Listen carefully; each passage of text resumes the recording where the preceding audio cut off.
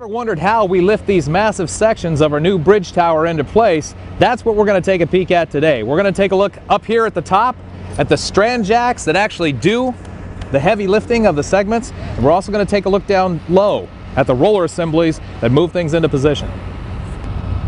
Well, most of the public, when they're looking at this construction site, they see the large tower crane that we have erected out there and think that it's doing the heavy lifting, but it does not have the capacity to lift the heavy loads that we need for this job.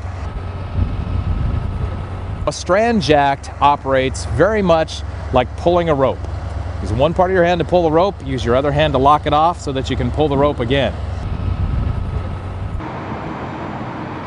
What happens here is that the strand comes up, it's locked off, and then the piston comes down and pulls it through again.